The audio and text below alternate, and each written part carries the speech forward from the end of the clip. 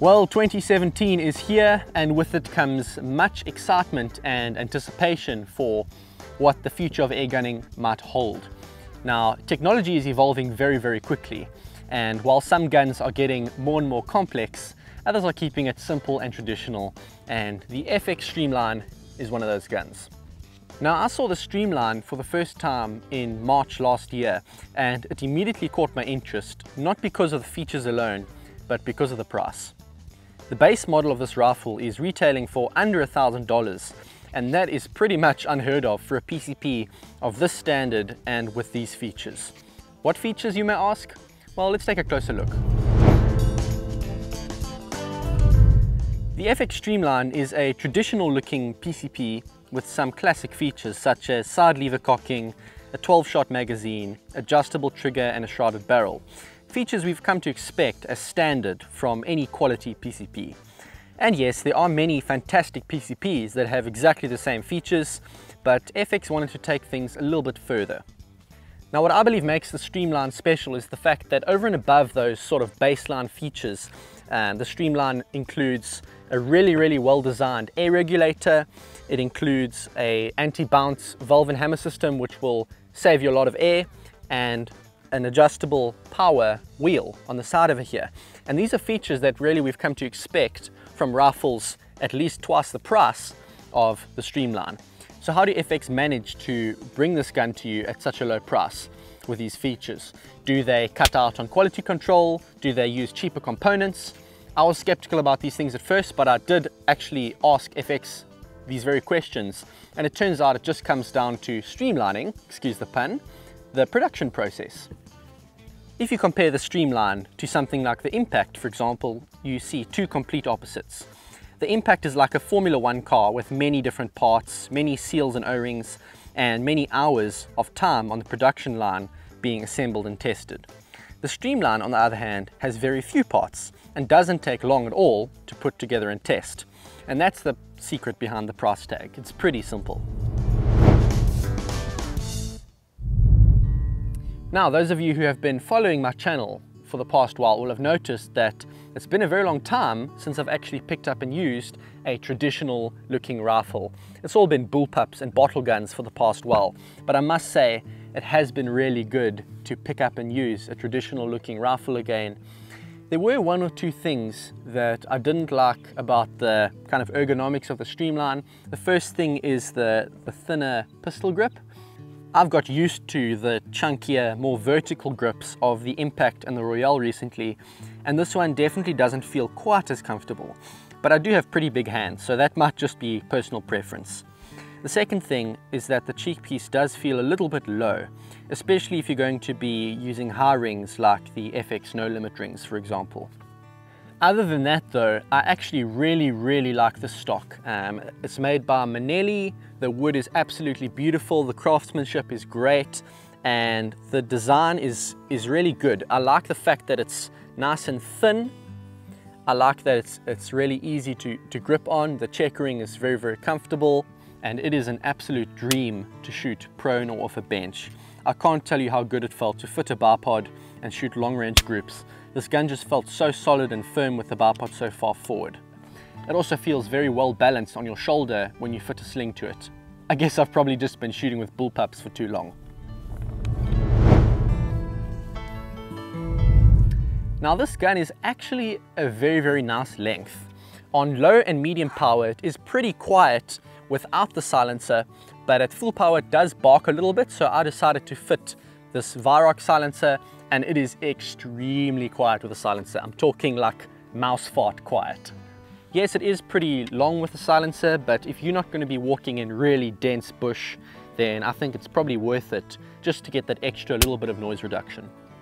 And one more thing to mention is that the Streamline is incredibly light, and I think that's probably due to the fact that it has an aluminium cylinder and not a steel cylinder. It definitely helps to reduce the weight. The cylinder will not corrode, and it features FX's fingerprint resistant finish, which is very, very low maintenance and will keep your gun looking really good.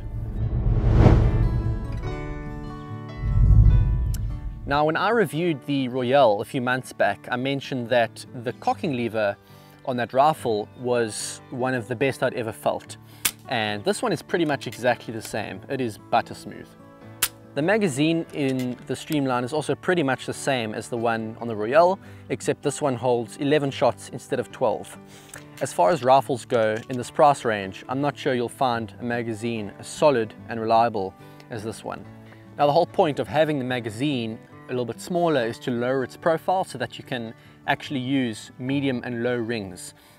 With the 12-shot magazine, you would have to use high rings, and in order to get a proper cheek weld with its cheek piece, you need to fit your scope a little bit lower. So that's the idea behind the 11-shot magazine. The trigger is pretty much the same as the triggers you'll find on FX's more expensive models. It is light, it is crisp, and it is very adjustable. One of the things that I like about this style of trigger is that you can actually change the angle and height of the trigger shoe to suit your finger. It's just one of those things that can make a small contribution to your accuracy and consistency. Now, as I mentioned earlier, the Streamline does have a power wheel for changing the power, and it's different to the power wheel on the Impact in that the Impact's power wheel changes the hammer spring tension, whereas this one is a transfer port adjustment. But most importantly, it is a repeatable power setting. So it's not just a wheel that turns freely, it clicks into place. It's got 3 different power settings, and so it is very, very repeatable. Low power gave me about 10 foot-pounds, medium power gave me 20 foot-pounds, and high power gave me just over 30 foot-pounds. Now, I say it in every review, but performance and accuracy is the most important category to look at. If your rifle looks really good, but it can't shoot well, you don't have a rifle, you have an ornament. And this is generally the category where a lot of PCP air guns fall short. Most rifles in the Streamline's price range would be unregulated and would tend to waste a fair amount of air. But if we take a look at the chronograph results from the Streamline, we see a very flat and consistent string with a high shot count. And this is what makes the Streamline worth looking at, in my opinion. But before we get ahead of ourselves, let's see how it fares in the accuracy department.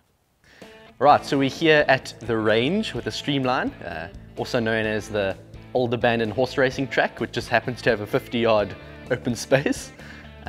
We've got a target down there at 50 yards, and we're going to be trying 2 different pellets. I know that this gun shoots JSB pellets well, so we're going to be trying out the JSB 15.9 grains and the JSB 18.1 grains. We're probably going to shoot either a 5 or 10 shot group per pellet, depending on how much the wind is moving around. And then if the wind is still fairly calm after we've done that, we're going to put out a target at 100 yards and probably shoot a 5 or 10 shot group with the best performing pellet. Let's see how it goes. So here we are at 50 yards with the 18.1 grain JSBs, and at first this group looks really tight. This probably would have been a sub half MOA group if it wasn't for one fly right at the end, but that's just how it goes.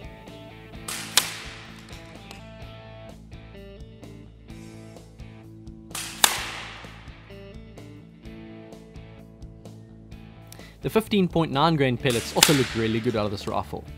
Again, we have what looks like one ragged hole and one pellet separate from the main group, but the 15.9 grain pellets just edged out the 18.1s, so that's what we're going to use at 100 yards.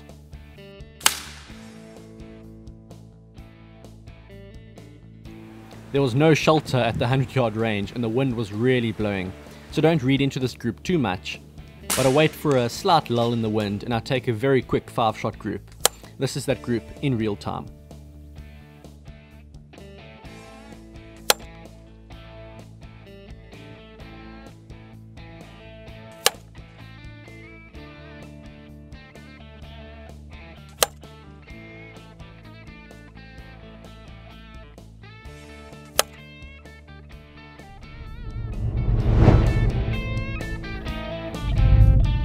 And that concludes my review of the FX Streamline. I must say, I've definitely enjoyed this rifle a lot more than I expected to.